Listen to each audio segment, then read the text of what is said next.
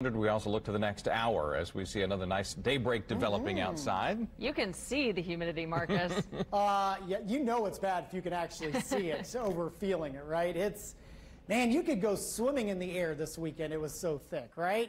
It was just nasty, and unfortunately, we're kind of rolling that over here to start off the work week. If there's any good news with the high humidity, remember, that's all it is moisture content in the air. It's allowed for some pretty good downpours. These are estimated numbers over the last couple of days. This is actually, I added 3-day rainfall in here, so this will take you back all the way to Friday. And officially in Indianapolis, this number is a little bit off. I think officially we were just shy of 1.5 inches. You can see it was a little bit sporadic in areas. There were some areas that estimated over 3 inches of rain. You get up into places like Benton County, it was 3 to 5 inches of rain. There actually was some flash flooding going on Saturday because of the heavy rain. There were some pockets that just didn't do quite as well. Martinsville, just around 1/2 inch. I know down in Johnson County, you didn't get a whole lot. Same thing down in Shelby County as well.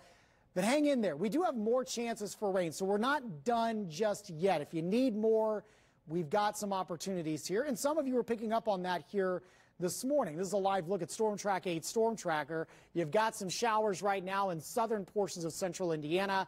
Northeastern Lawrence County, pretty good downpour. Do have one lightning strike. I think that's actually closer down to the Ohio River. Looks like near Brownstown you've got a few showers in Jackson County. But all of this is moving away from Indianapolis. If you live in Bloomington, you may have some wet roads to contend with here early this morning, but the rest of us likely are dry for the morning commute. 74 at 7 o'clock to 73 at 9, and then back up to 78 by 11 o'clock. It's going to be awfully stuffy today. We're going to continue to increase our rain chances as we go throughout your Monday. And today's not the only day for rain. In fact, I think we have better rain chances incoming as we get later on into this week. Here's Futurecast.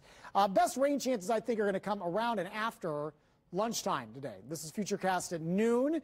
Just some spotty showers, but you see those flare-ups of showers and storms. I'm not expecting any severe weather for the day today, but potentially some really heavy downpours as we start going into the afternoon. Do be aware of that. That will continue into the early to mid-evening hours, and then kind of like the past couple of evenings, our shower chances really wane, although we could still have a few spotty showers while you're sleeping overnight.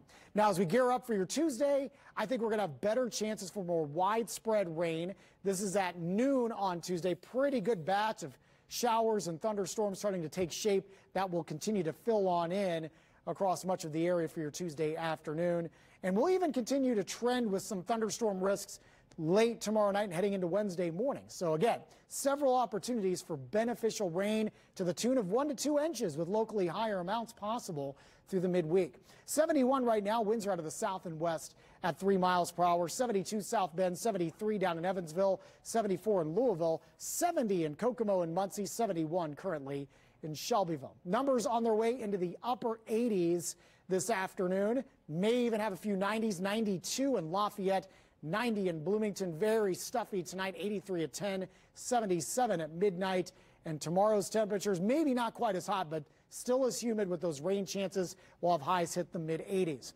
Chapman Heating and Cooling 8-day forecast. More rain chances on the way through Wednesday, Thursday, and Friday. I think relatively dry but hot.